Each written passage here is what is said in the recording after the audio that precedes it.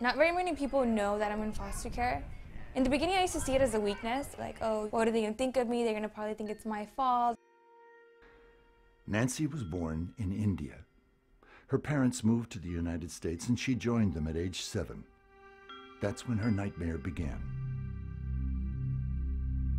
Fights and arguments. My dad first began to sexually abuse me when I was 10. It lasted for 4 years.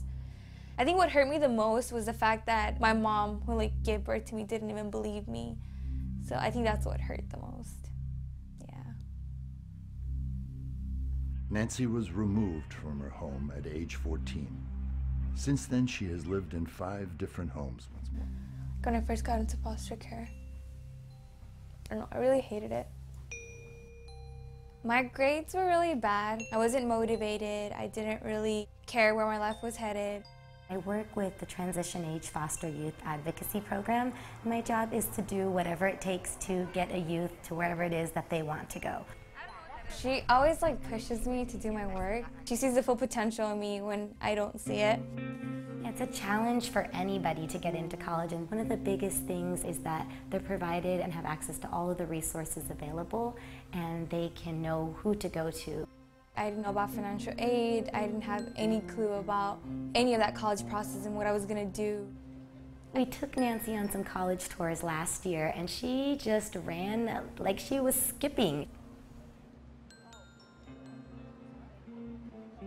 My current foster mom, she called. She's like, oh, you got a package from Counsel East Bay. I was like, oh my God. I don't know, it was so nerve-wracking at first because I was like, what if it said no? She's like, oh, it's a big package. I was like, oh, that means yes. I'm pleased to offer you admission to Pepperdine for the fall 2012 semester. They'll pay for you to be there? Yeah.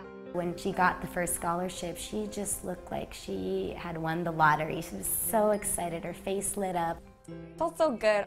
Felt like somebody appreciated you for once. Is this from the director of admissions? Yeah. Chantal is the best, of course. I don't think I could have done anything without her. All these scholarship opportunities, all these schools that I never even dreamed of applying to and accepting from. So if you got into both of them, what do you do? She basically gave me the courage to see me for who I am. I'm very proud of her because I know she's gonna be something big because she's really smart.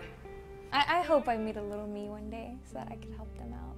So, I mean, a lot of people help me out, so I've always wanted to give back by, being on the opposite side and providing for that way. Hopefully I work for public counsel one day. I feel good about my journey in life and how far I've come. I'm hoping that it keeps going, that my fire just keep adding fuel to the fire.